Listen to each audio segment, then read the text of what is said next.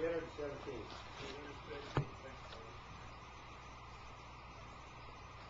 I was glad when they said unto me, let us go up unto the house of the Lord. Well, I'm glad when they said to me, come to our preacher's lectureship and give a lesson.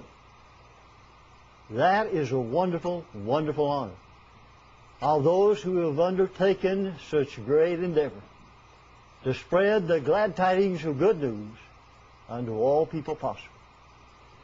Glad to be a part of everyone here. Kevin I've known for years for his sound and good and wonderful preaching. And I know those who are with him are proclaiming the same message of love. The love that keeps God's commandments. John 14:15, if you love me, keep my commandments. And I'm glad to be a part, Bob, this morning in delivering these messages. Church losing its identity, yes it is. Sad when you hear of all the things that's taking place in many congregations of the Lord's church today, like the adding of women in their role of leadership, changing the communion to Saturday night, doing many things, removing themselves from what is called sound doctrine.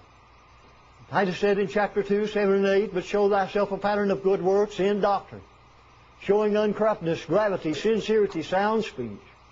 They of the contrary part may be ashamed, having no evil to say of you.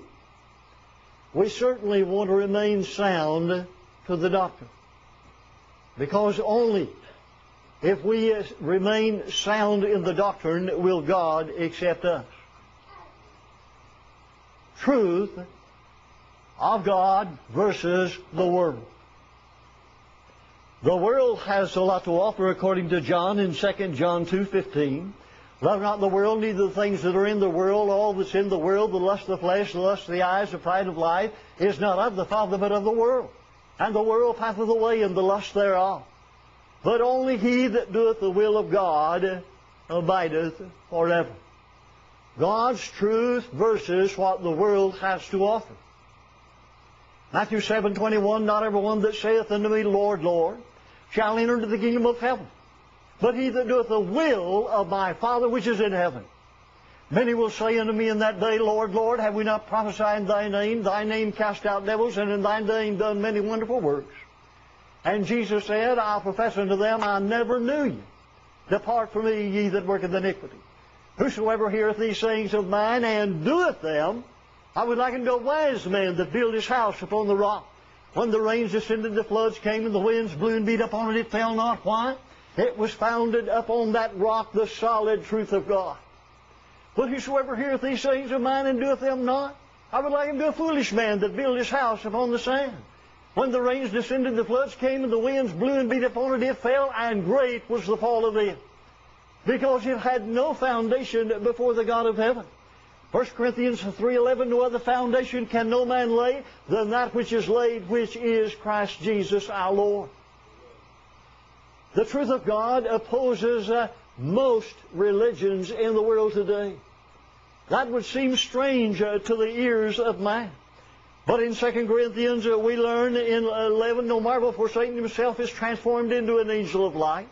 Therefore it is no great thing if his ministers also be transformed into the ministers of righteousness, whose end shall be according to their works. Most religion today, most of it, belongs to Satan. It is in Satan's camp, not in the Lord's camp. Certainly the Lord upholds only one thing, and that is truth.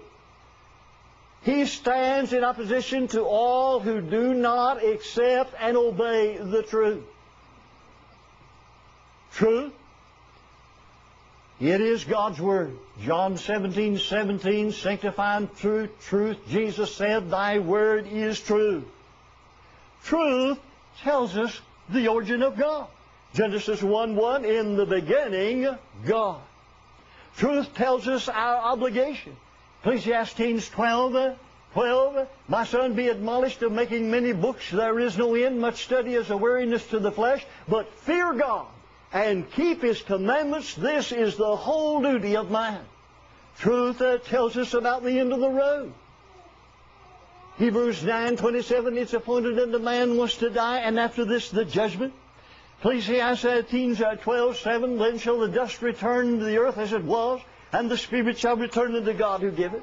In Matthew 25:46, Jesus said, these shall go away into everlasting punishment, and the righteous into life eternal. Truth tells us about these things. It creates faith for us. In John 20:30 and 31, many of the signs truly did Jesus in the presence of his disciples that are not written in this book, but these are written that you might believe that Jesus is the Christ, the Son of God, and that by believing you might have life through his name. It supports life in which to walk by. 2 Corinthians 5:7, for we walk by faith and not by sight. Truth furnishes us unto every good work. 2 Timothy 3:16 and 17, all Scripture is given by the inspiration of God, is profitable for doctrine, for reproof, for correction, for instruction in righteousness, that the man of God may be perfect, thoroughly furnished unto every good work. God's great truth supplies all of our needs. It supplies the message that we need. It supplies the salvation that we must have. Certainly, we will not face in the day of judgment. We will not face opinion. We will not face theory. We will not face make-believe. We will not face the creeds and doctrine of men or the lusts of the flesh. We're going to meet the Word of God. You know, it's the only thing we'll ever meet after death. In the day of judgment is the Word of His truth. That's why James said we need to receive it with meekness, those engrafted words. It is the important thing in life. You know, these are not the basis of judgment, of theory and opinion, theory and make-believe, and doctrines and creeds of men. Not the basis of judgment. Truth is. Remember the voice from old in Psalms 96 and verse 13? He is going to judge the world in righteousness and His people with the truth. He's going to judge the world what? In righteousness. Yet in Romans 1:16 and 17, for I'm not ashamed of the gospel, it's the power of God unto salvation to one that believeth, to the Jew first and also to the Greek. For within is the righteousness of God revealed. He's going to judge the world by the things contained in the book, the truth. That is the only standard of judgment. That's what Jesus said in John 12:48, he that rejecteth me and receiveth not my word, hath one that judgeth him. The word that I have spoken, the same shall judge him in the last day. Judgment on that day is important. And Jesus said in John 8:45, if I tell you the truth, why don't you believe me? That's what He has told us, that we're going to be judged by the Father's Word. You know, when people believe things different from what Jesus taught, they're not believing the truth. They're not believing the very thing that will stand and condemn them in the day of judgment. Punishment comes only by the way of truth. Punishment comes by truth. Punishment comes all through sin. But purification is the only thing that will come by the way of truth. That's what 1 Peter 1:22 says. Seeing you have purified your souls, how? In obeying the truth. We can't obey anything else and ever expect to be free. You know, truth is not what we think it is. It's not what we make it. It is simply God and His Word. Romans 3 and verse 4, let God be true, and every man a liar, that thou mightest be justified by thy sayings, and mightest overcome when thou art judged. His Word and nothing else. Sanctify them through truth. Father, Thy Word is truth. We need to read it to be wise, believe it to be saved, practice it to be holy, because it is the standard of judgment. Why do we want to read it? Because we're able to see that we're all lost and we need salvation. Why do we need to search it? We need to search it in order to know how and in what way we can obey God. We need to study it in order to know how to work and labor and toil for God in this life and fulfill His God-given commission to us. Certainly, the Jews of old were religious. No question about that. They are so religious that a lot of times when they built their great houses and their homes and their entertainment centers, that they left one room uncompleted. Why? To remind them that nothing was permanent here. They were moving on. But yet those same Jews, in John 5:39, Jesus said, search the Scripture, for in you think you have eternal life, they are they which testify of me. Why search the Scripture? Search it because you've got eternal life, but only in your own thinking, your own mind. You don't have eternal life. By God's standard, the truth. If you would have searched the Scripture, you would have found eternal life was only in your thinking. It wasn't the truth, because you had not obeyed the truth and lived the truth. And that's what's important to eternal life. In Proverbs 23:23, buy the truth and sell it not. It's in opposition to the world and worldly things and doctrine of men and creeds of men and the lust of the flesh and the lust of the eyes, the pride of life. Why buy the truth and sell it not? Because we're going to have to pay a price for the truth. It's something that you, in other words, got to live up to. You've got to pay the price. Jesus said, deny ourselves, take up our cross, follow Him. In each one of those, it reveals there is a price to pay. Why buy it and sell it not? Because it stands in contrast to error. Superlatively, it is higher than opinion and theory. Truth may be limited and increasing, but truth is always there and it's always the same. Buy the truth. Are you prepared to pay the price for the truth? Isn't anything worthwhile costly today? Everything that is guaranteed for a long period of time or is good has a price that we have to pay for it. Is there anything more valuable than truth? Truth is often quite expensive. You know, Walter Reed, a young Army doctor, gave his life to find the cure and carrier of yellow fever. The price was high. Think of the millions of dollars and painstaking hours that it went into research to find a cure for all the major diseases today, like cancer, heart trouble, and all the other things. Truth is quite expensive. The disciples of Jesus left their homes, their jobs behind in order to follow Him. And in Mark 10 and verse 28, Peter said, "Why, Lord, we have forsaken all and followed Thee. What do we want to have them for?" Well, Jesus simply said, "He that has left father, mother, son, daughter, wife, children for my name's sake," and Luke adds the gospel, "shall receive 100-fold and shall inherit eternal life." Truth is worth the price that we have to pay for it. We may have to leave our families. We may have to separate our lives from evil association that we've had in the past. But we have to pay the price for truth. Why sell it not? Someone said, buy it and don't sell it. Why sell it not? Nothing else is equal of value to the truth. Matthew 20, 30, 25, 35. Heaven and earth shall pass away. Listen, but my word shall not pass away. Everything else is going to pass away. The earth and the elements shall melt with fervent heat. The earth and the works of therein shall be burned up. Seeing that all these things shall be dissolved, what manner of person ought ye to be in all holy conversation and godliness? Truth endures. And it is the only thing that will endure. If we endure, it will be because we stand with, for, and are obedient to the truth. Else we will not survive. The value of truth? Well, in medicine, the physician cannot successfully treat the ailment until he knows the truth. He has to find the truth in order to be able to diagnose the case in the right way. In law today, all courts proceed on the basis of the witnesses telling the truth. The jury decides on the basis of what is true, and life is held in the balance. In business, all business depends upon truth. That is, from the merchandise to the distributor to the consumer.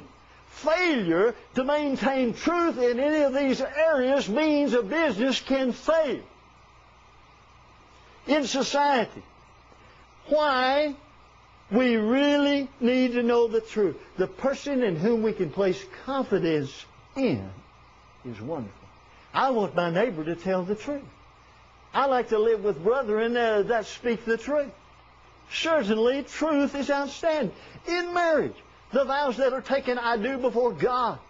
Promise to take this woman or man to be my lawful companion for all of life, until the end of life, until the death of one of them. Sacred vows that we take are made before God and witnesses, and God holds us responsible. The writer of old said, when thou vowest a vow to God, defer not to pay it, because he hath no pleasure in fools.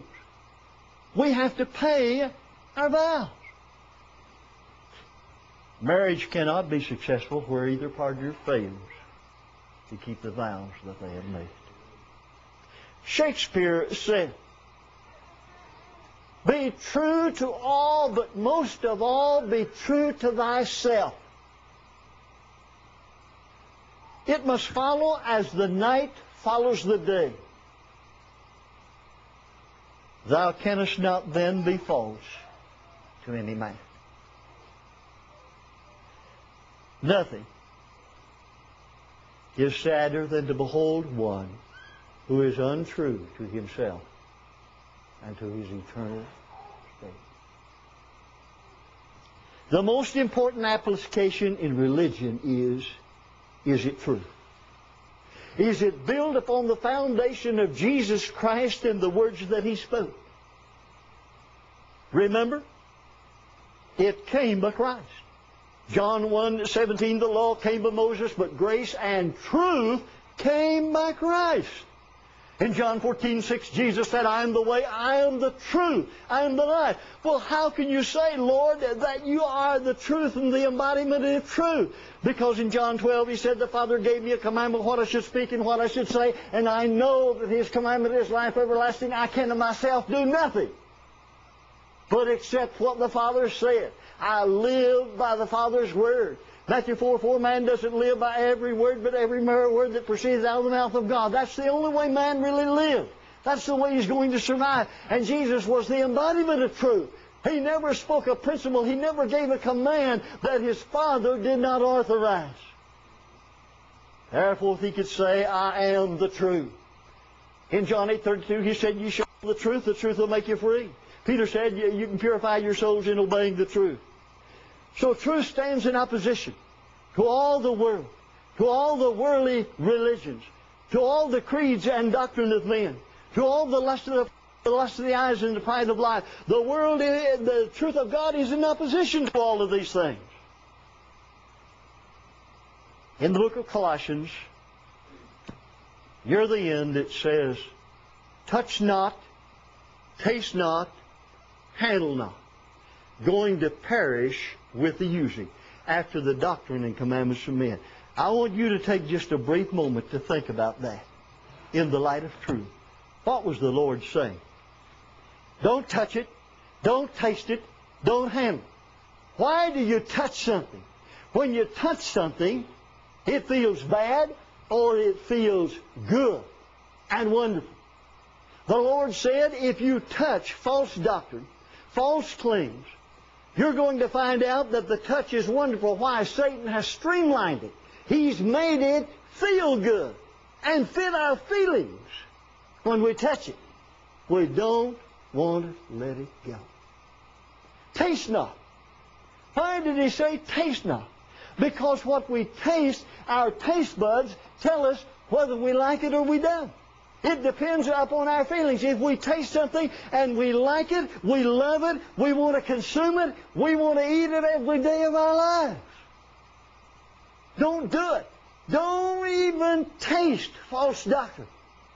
If they're coming to you and bringing out this doctrine, receive him not into your house, neither bid him Godspeed. Because if we taste false doctrine, the devil has streamlined it, and when we taste it, we'll want it and more of it, and we'll want to be a part of it. Handle not. Touch, taste, and handle not. Why not handle it? Because when you handle false doctrine, you don't want to let it go. Why? It gives you what you want. It makes you happy. Gives you a thrill. Gives you a joy. That's why the Lord said, don't touch it, don't taste it, don't handle it. If you do, you're going to be deceived by it. But thank God that we have the truth. We can know the truth. Jesus is the embodiment of truth. What did He say? John 8, if you don't believe me, you're going to die in your sins, and where I go, you can't go. If we believe Jesus, Luke 13:3, He says, I tell you nay, except you repent, you'll likewise perish. It's either repent or perish. Who said that? Jesus. Jesus is the embodiment of truth. That is the truth. In Matthew 10, if you confess me before men, I'll confess you. You deny me, I'll deny you. That's truth because Jesus said it was. It came from the Father. He that believeth and is baptized shall be saved. That's true. By that baptism you'll put me on, Galatians 3. That baptism is an operation of God, a faith executed, Colossians 2:12. It's the very thing, 1 Peter 3:21, that saves us. Now notice that Jesus is the embodiment of truth in opposition to all of the things. If it versus all of the things, then certainly to be a part of that truth, we have to believe, repent, confess, and be baptized. And yet, doctrine of men and teaching of men and ministers of righteousness who is of Satan come along and say, well, it's a matter of faith. It's a matter of faith. Well, it is. Hebrews 11:6, without faith it's impossible to please God. He that cometh to God must believe that He is, and He is a rewarder of them that diligently seek Him. But watch it. What is belief? It means we can accept. What is repentance? It's faith turning. What is confession? That's faith speaking. What is baptism? That's faith obeying. He that believeth and is baptized shall be saved. The Lord's truth is plain, simple, because God would have all men to be saved and to come into the knowledge of the truth. It's the only thing that will. We hope today that it will save you. It will put your life on the road that leads to eternal life. While together we stand and sing, if you're subject, won't you come?